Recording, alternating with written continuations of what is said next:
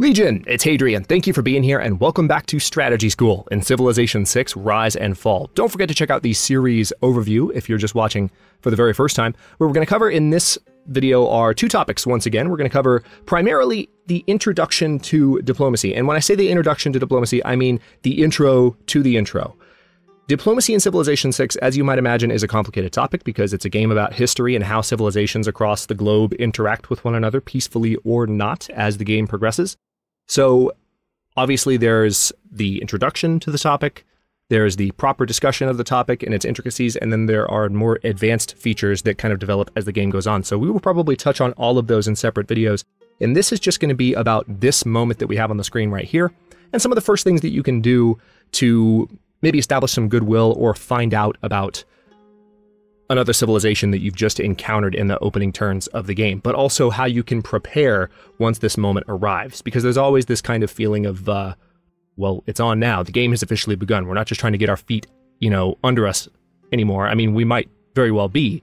In a lot of cases, that's the exact place you will be when you meet your first civilization. You'll kind of be like, oh man, well, I'm still trying to make sure I was ready. But now the game's begun because there is another civilization. They are watching you. They're going to be immediately thinking about whether or not they want to attack you, and vice versa. You're going to be thinking about whether or not you are going to be friends or whether you don't feel like being friends with this civilization. So that's definitely worth talking about at length for most of the video. But we are also going to play through a few turns, and then we're going to get to a point where we found our Pantheon.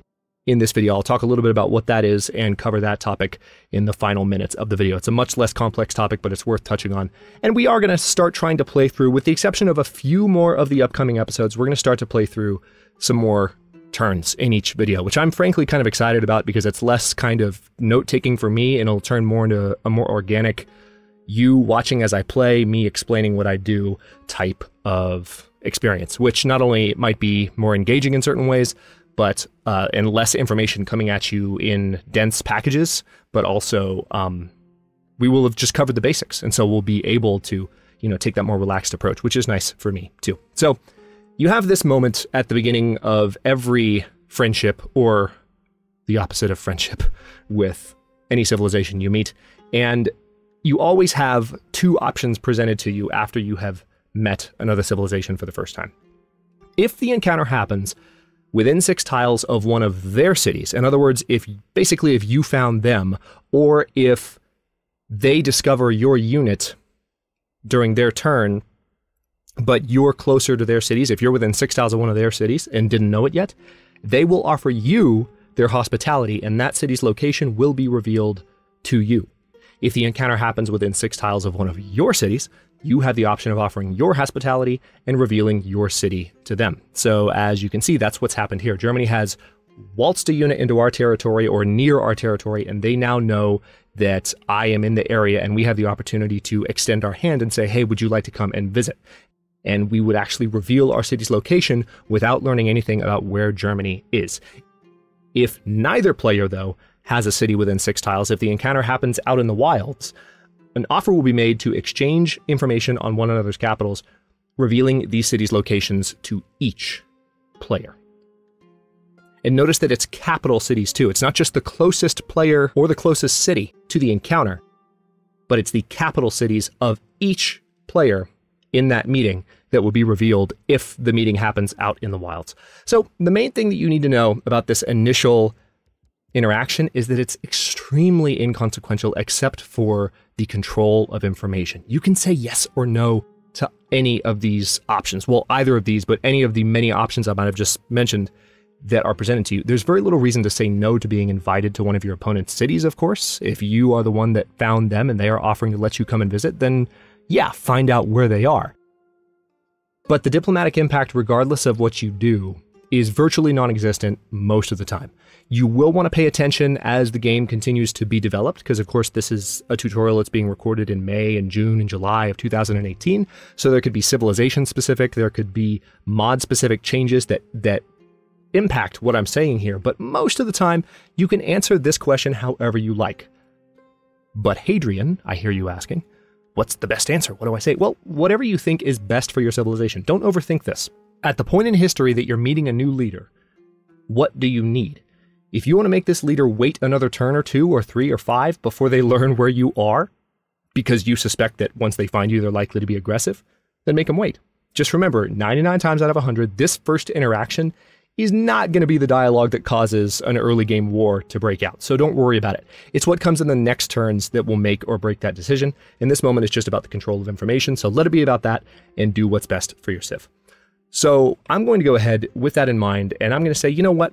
I'll be nice. Would you like to visit our nearby city and sample our hospitality? Germany says, thank you, friend. Gives me a nod of approval and says, thank you. Now, we have met another civilization, which gave us the boost for writing. So now we're only 4 turns away from writing, which is nice. Okay, and we've also finished the foreign trade civic, which is quite nice. So a couple of things here. Actually, did I? No, it was just the tech boost. We completed this civic organically. So I have the option to change policies. Let's very quickly look at this and see if there might be anything that's worth switching to. I am not going to change this policy because having the faith per turn is helping us earn our Pantheon. And then the extra combat strength when fighting barbarians is definitely handy at the moment because there's a few barbarian units that are near me. So we're going to leave that alone. Now, one little thing about, well, where the heck is Germany? You might be wondering is, well, where's Germany? Like, we can't see any of those units on the map. And I mean, we could click Frederick Barbarossa here and pull up the diplomacy screen, which we'll talk about in a second. But obviously, if you're brand new to civilization, if you're at the exact same moment in the game that I am right now, you might be going, what? Like, where's Germany? Use this notification. You can use this to find out where they found you. So usually, it can be a little bit tough to figure out, but... So it looks like it was right around this area. They might have had a unit step up onto this hilltop and then step back as soon as they found me. Usually the AI's scouts, not the barbarian scouts. Well, the barbarian scouts do this too, but AI civilization scouts will do this. They'll kind of step into your territory, find you, and kind of go, oh crap, and duck back into the fog of war. And I think it's an intentional programming behavior because the scouts don't want you to be able to track their movements. They're scouts, so they're going to dip back to where you're less likely to be able to see them. So that's why we can't see where Germany is. But Germany is somewhere down here, and we're going to have to do a little bit of looking around to figure out exactly where they are. But let's continue to talk about this moment and some things that you can do now that you've met another civilization. So there is always that kind of feeling, as I mentioned, of it's on now, the game has officially begun. We're going to talk more about AI personality and agendas in an upcoming video because that does, again, have enough of its own details to be its own topic. For now, let's just talk about this first encounter. What does this mean now that we know Germany's here and that Germany is maybe relatively close by? Should we be worried? That's kind of the question that comes to mind, right? To answer the second question first, probably yes. Especially on higher difficulty, earlier civilizations are really simple-minded. This is the ancient era. Philosophy hasn't been invented yet, and law is still kind of a novel, pretty concept. So other civilizations are most likely to see you as competition and try to kill you. Seriously. Especially if they don't think that you're that strong. So to that end, having an early military can be good because it affects the AI's evaluation of you as a prospect for conquest. Even if your military is just for defense, having those early game military units can be pretty handy. Later in the game, civilizations do embrace more diplomacy, and it's easier to get civilizations to warm up to you. But early in the game, it's a free-for-all. So you might get to a point where you're more likely to be greeted with civility than with a club or a sword. But in the early game, you should expect the sword most of the time. So again, should you be worried? Yeah, probably. Especially with certain civilizations that you can count on to be more warlike. So a couple of things about how this is a bit of a free-for-all. In the first several turns of the game, which we're going to see more of once we actually find where Germany is, but you can see that our borders are still dotted because we haven't researched the ability to close our borders yet. Nobody's borders are actually enforced. These borders are just kind of an ethereal concept right now. That's what these dashes are saying. They're not solid yet. All borders in the beginning of the game count as open, which after you close them, as you might imagine, becomes a diplomatic offer you can make so that your lands are accessible only to your friends. But for now, in the beginning, it's this free-for-all, which means you can enter another player's territory and fully scout their cities, for instance. We might be able to do that in the coming turns. Other civilizations do still care about their borders.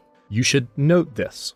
So, in general, they still won't like you marching units along their borders. They won't like you, kind of investigating the area around them. Even scouts hanging out in and around their borders, they will kind of turn their nose up to. So you should still be mindful of borders, but you don't have to worry about the borders constraining your movement. You can move through an enemy's territory at will, and the same is true with city-state borders for the time being. Notice these are also dashed lines. So I can definitely go up to Toronto and just kind of march around to my heart's content if that's the approach that I want to take with my scouting. But they will still get frustrated with you if you do that. So one small caveat, declaring war will kick any units that you have inside their borders to just outside of them. So you might have listened to everything I just said and thought, sweet, well, in that case, I'll tell you what I'm going to do. I'm just going to march an army right up to the enemy's capital city, get it surrounded, and then declare war because I can get them into the borders without any trouble. Actually, no. Even though you can march the units up to the capital and you can set that up perfectly, the moment you declare war, it's going to kick all of your units out to outside of the borders. It's going to do this no matter at what point you do it in the game. Just be aware you can't quite be that devious, but you can still do much more in terms of scouting with ease than you're going to be able to get away with later on. So what do? Unless you've decided, like the AI sometimes does, that you hate your opponent immediately, if you feel like you can spare the gold, send a delegation. And this is the answer you're going to get a lot of the time. They've gone back and forth on this in the patch notes for Civilization 6, or in the patches for Civilization 6. They've done some to make the AI more likely or less likely, and it seems that in more recent play, I mean, here we are playing on Prince, and I've just met Germany, and he doesn't seem too impressed by me. So he's not willing to accept a delegation from me right away. But keep trying, because there are some useful things to sending a delegation. What does this do? It impacts, first of all, your diplomatic access to them. It gives you one level of diplomatic access. And this lasts, by the way, until you gain the diplomatic service civic much later on. So this is an early game way to kind of establish a friendly connection with another player. And if they like you enough, they will send a delegation right back, which means that you get your gold back. It's an exchange of gold, and it becomes basically an exchange of goodwill between civilizations. So it does cost 15 gold to do this, but it can be a worthwhile investment. As far as, and by the way, this screen, we will talk more about this in a coming episode, trust me. So what does increased diplomatic access mean, though? Well, it means you'll be able to hear rumors from your delegates that you send, allowing you glimpses into the activities of your neighbors. And because it's just a delegation at first and it's the ancient era, you won't hear a lot of detail. You'll hear over a distance, so you won't necessarily know a lot of specifics of what's going on. But you should still try and send a delegation to get access to that information. Even if your aim is immediately to conquer all of the things, and like you don't necessarily want that civilization to live a long time, send a delegation, even though it's a friendly action, because that's going to give you more information on the civilization, which you might be able to use against them in some way. So obviously we're going to see the diplomatic access mechanic expand and deepen as we get farther into the game, and factors such as trade and espionage come into play. For now, just be happy that you've taken your first step and that you kind of know the basic approach to how to treat that first encounter and some of the things that you can do. So those are the very basics of initial interactions. What else should you do? What are some other things to think about now that we're at this moment? Well, begin thinking about how you plan to secure any territory between you and your new neighbor. That's number one. Whatever you might have been planning to build next, you might want to think about a settler instead. Consider even taking a break from whatever you're building to start that settler immediately. I'm not going to worry about that because we have a settler on the way to a new settlement location. They're going to be there very soon, as a matter of fact, so I'm not worried about it. This settler is going to take, it's going to be turn 18 before we can settle the city, because they're going to move here, and then they're going to move there, but it's going to take all of their movement to get to that tile, so it'll be the beginning of 2 turns from now, after this turn's movement, that we can actually settle this city. So that'll happen, but because we already have a settler on the move, I'm not going to worry about starting a new settler. But there is an argument to maybe getting another one going so I can have a city down here where I said I wanted to, since I'm reasonably confident this is where Germany is. Again, we did that by clicking on this notification right here. We're actually going to clear these really quickly. And notice we did get a historic moment. More on that coming up very soon. Again, that's a rise and fall topic, and it's not as central to core gameplay, but it is coming up closer and closer now. So, another thing to consider, if the AI seems to be dangerously close to you, like unusually close to you, maybe rather than building a settler right away, as I was just saying, start building your invasion force. Which brings me to an important final thought on this first topic of diplomacy and the introduction to interacting with other civilizations. The episode before this one was about settling new cities, right? But settling new cities isn't always the fastest way to grow your civilization. You know the expression Rome wasn't built in a day, that old adage? Well, Rome didn't settle all of its cities either. One piece of advice, when you're playing at Prince or higher, you're going to have to back your armies with good research and policy decisions, or you'll have a hard time doing any conquering in the early game. But you have the option of establishing armies to conquer other civilizations early on as a means of getting your next several cities instead of settling them yourself. So that is one very, very important strategy note to keep in mind as you decide what kind of player you're going to be overall and what kind of player you're going to be in each game.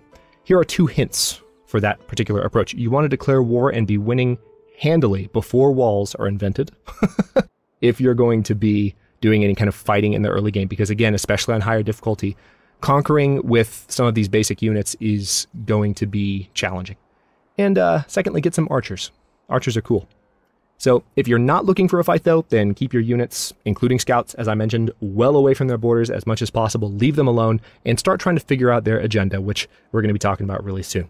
So now let's play for a bit until we get to our Pantheon, and I'll quickly touch on that topic before we wrap up. So we do have the option of going to a new project, and I'm going to go ahead and get craftsmanship, because what I would like to do is move towards political philosophy as soon as possible. And that is, obviously, it's a good ways away right now, but that represents the next tier of governments that will be available to me. And as you might see already, these represent policy slots and the ability to expand the bonuses I can give to my civilization. So that's a big yes, please from me, and I'm going to go for that as soon as I can. So obviously we need craftsmanship if we're going to move down the tree towards that. I'll select that, which will also give me access to the Ilkham economic policy and the Agoge military policy, which we talked about a little bit earlier on. Now let's see, this builder can stay put for now. I'll go ahead and skip their turn. And then these guys, we had this warrior heading up to this encampment. I'm going to go ahead and put them right on top. Oh, you know what? Hang on. Oops. Had that switched on for some of my own play earlier. But for the purposes of the tutorial, it helps keep things a little bit more straightforwardly paced. Okay, so I'm going to keep this scout fortified. He is going to get attacked by those warriors, but that's okay, because he's fortified and he's going to do a little bit more damage to them in this current stance. He might still have to, this is how much damage he would do if he attacked, but it's a very different projection if the barbarian attacks the scout while it's fortified. So we're not necessarily going to be in that bad of a way as you're seeing on this projection here with the combat going the other way. So this attack is about to happen though, for sure. Let's go ahead and move this. We don't have to do this. The game would have done it for me in the next instant, but we're 2 turns away from finishing our holy site, which is going to help us get towards that Pantheon. And there we go. That's a sight you'll never get tired of seeing. Barbarian warriors getting poked in the face by the scouts. Notice he did heal 10 HP at the end of the turn. So I'm just going to keep him fortified there, because notice that healing actually brought their health pretty even. And the more damaged the barbarian unit is, the less strong it is against the scout. And the scout's healing every turn, so they can keep throwing themselves at my scout if they want. That's just going to give the scout experience, and we'll slowly kill the barbarian warrior while I work on these guys over here. So I could attack these guys first if I wanted to. And I'm kind of tempted to tell you the truth. Because this would be a much more consequential victory, and it gives me just as much experience with this unit. Now I am noticing that we have a barbarian scout approaching this builder here. So what I'm going to do, for safety's sake, we're going to move this builder into the woods. And we're going to move this builder up into Orc. That way, if that scout were to try and capture my unit, which it was probably thinking about doing, they're going to have a little bit of a harder time. All right, now we're going to move this settler into location. Again, we have to wait till the start of turn 18 to actually found the city. Okay, here we go. We actually can see a German unit now, which is good. I want them to mess with that scout a little bit. We have had a barbarian warrior spawn up this direction. Okay, so we have finished our first district, and as a result, we got the boost towards craftsmanship. We're now only 5 turns away from finishing. Oh no, that's towards state workforce, my bad. The icon is so freaking similar. But yeah, so that's going to help us as we move towards political philosophy, because we built our first specialty district. So since we've done that, we now have some new options. Well, we have one new option. We can build a shrine, which will give us not only faith, but great profit points per turn. That's another topic we're going to be covering very, very soon. And technically, we could already talk about at length. But for now, I'm going to leave it be as a topic. We might go ahead and build the shrine. The only thing I want to think about is whether or not I might want a granary first. And the truth is that I feel like I might. It could help the city grow a lot faster. Let's see. This would be 4 turns, this would be 3. I could also train an additional military unit, for instance a slinger, which at this point honestly would be a pretty good idea because it seems like there is a good number of barbarians in the area. I think I will, especially since we know Germany is nearby. We also have the option of buying a unit, so I could buy the slinger, now that I have 90 gold. Let's do that. That way we have a ranged unit. The advantage of the slinger being that they can attack units in the next tile without taking damage. And they will upgrade into archers before long. If I attack these guys, the warrior should level up. Not quite. I'm playing vanilla Civilization 6, and obviously I'm used to playing with slightly different configurations when it comes to experience and leveling up, because I mod the game a lot in my normal play. Okay. So since we bought the slinger outright, I think what I will do is I do want to go for some extra food, but I've got a lot of food already, given the makeup of the tiles around my city. So I'm going to be grateful for what I have, and we're going to get the shrine building in Uruk. Now we need, should have been clicking that, there we go, 16 faith to found a Pantheon, so we are very, very close. We're going to keep that builder there for now, nothing to do with either of them. We're going to settle this city, and there we go. It has been randomly named the city of Ur, or if you prefer, and we have an interesting choice in front of us. We could build a monument, we could build a granary, we could build a holy site, any of which would be good. We also have the option of going for some culture per turn. The monument would, of course, increase that by, that's what I mean by going for culture per turn. Or we can go for a granary so that the city starts expanding sooner. But the city, once again, similarly to what I was saying a moment ago, has a lot of food all around it. They've got the marsh tile, we've got the horses, we've got the cattle. So I'm going to go ahead and start with a trader, first and foremost. And I'll talk more about that decision a little bit later on when we get to the trade topic.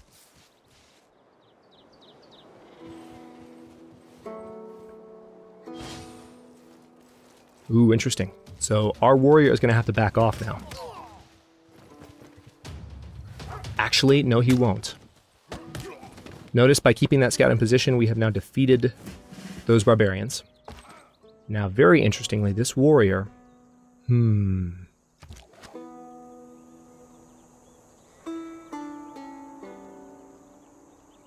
This is where it becomes a bit of a chess game.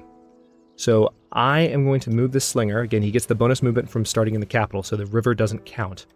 I'm going to move this slinger all the way up here. He's not going to be able to attack, but he's going to present a threat to this warrior and help me manage the fact that I'm kind of surrounded. This spearman's almost dead, but if I promote this guy now, he's going to get the combat strength versus melee and ranged units and heal by 50 points, which is really pretty dang nice. Alright, so this scout, I'm going to keep him fortified for now because I don't want to lose my scout.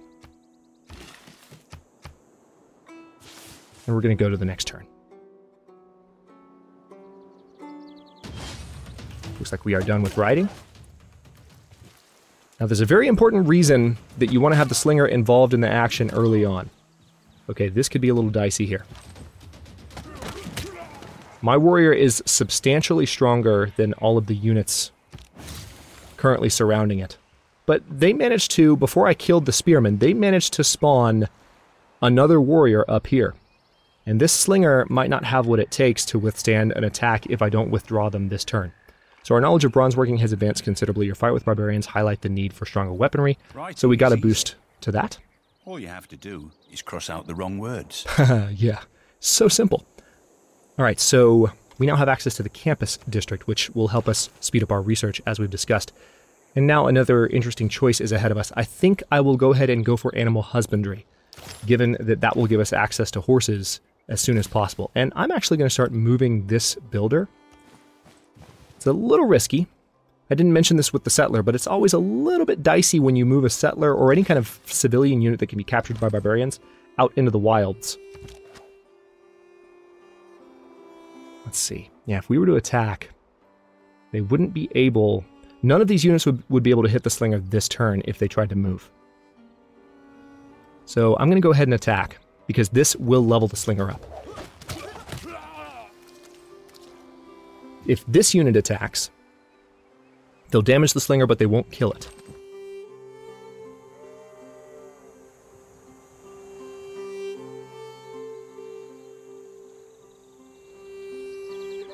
Alright, here's what I'm going to do.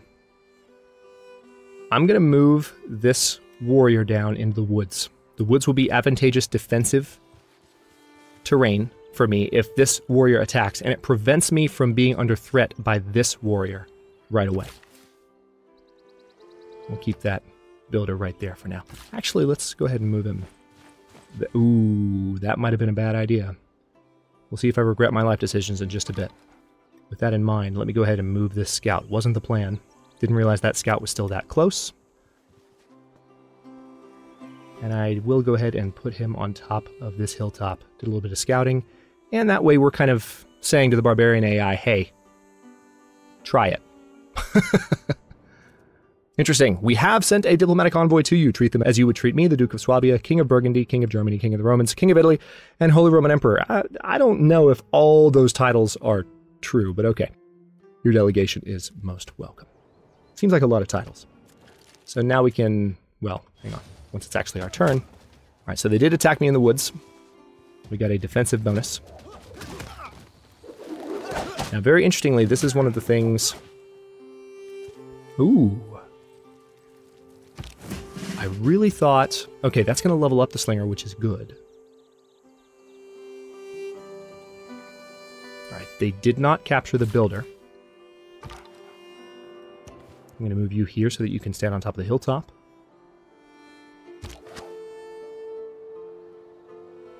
All right, here's what I'm going to do. I'm going to move the slinger just one tile, because I want to keep it out of range of the other units. And then we're going to promote it. We're going to give it volley. This is always a good choice if you're going more defensively, because you get, as you can see, a lot more combat strength when you're occupying a district or a fort. A city center counts as a district, but this is good for just general combat, against land units anyway. And then this warrior here...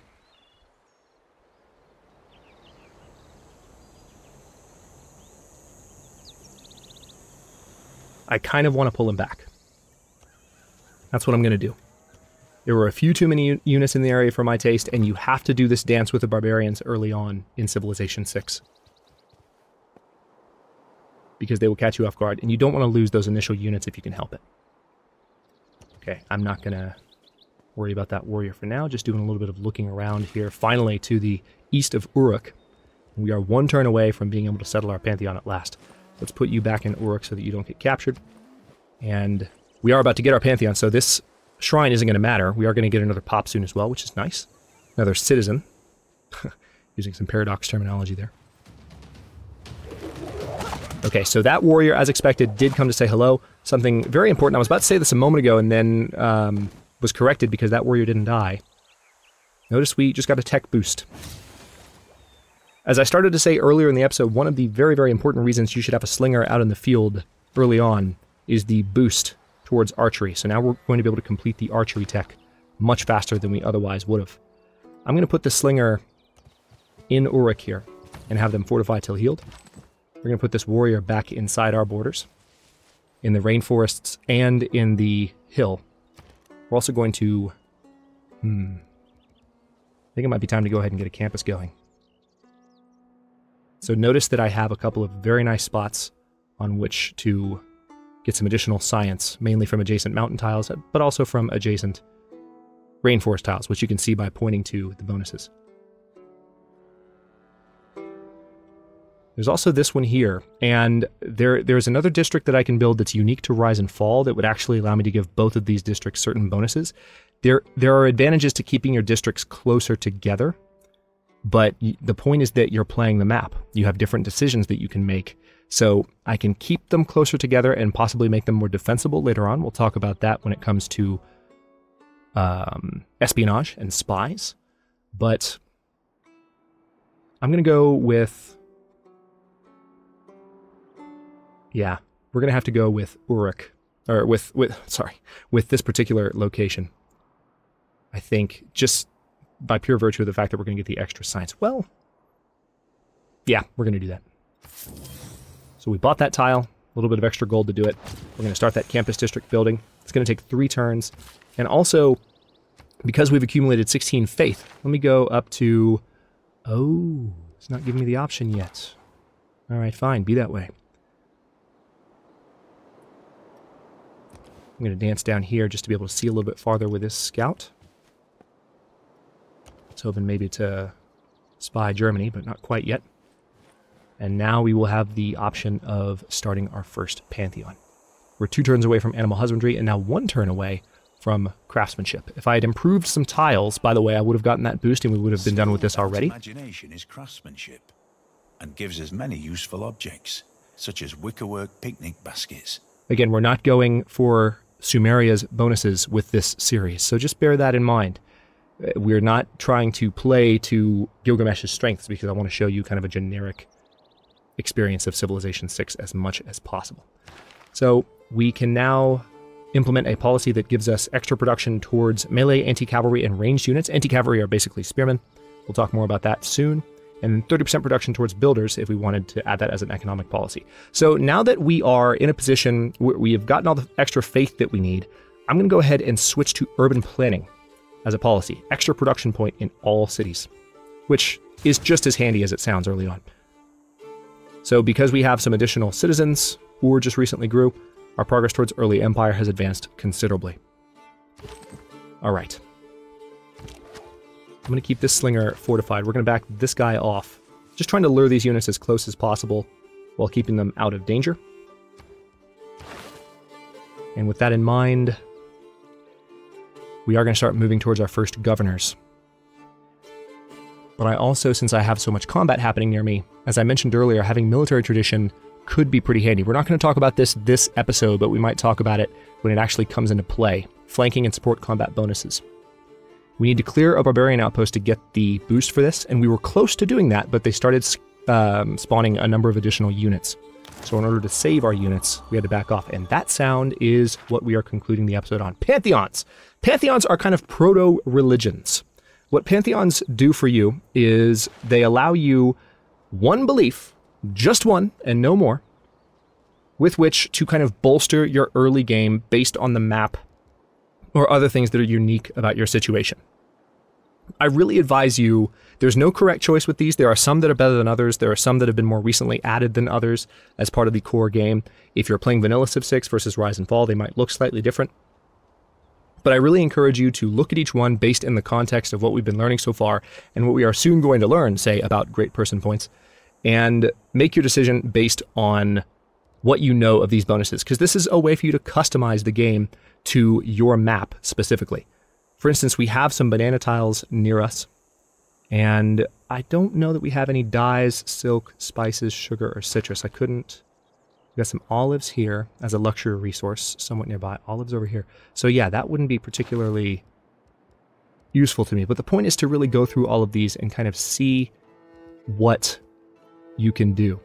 I'm going to make a choice that, again, will kind of keep us near the middle of the road and just give us a nice bonus that'll help us keep up, but not necessarily deviate us from the average civilization experience. So what I'm going to do is go for, these near the bottom tend to be good for that. Fertility rights, religious settlements, or city patron goddess, I'm going to go for fertility rights. City growth rate is 10% higher.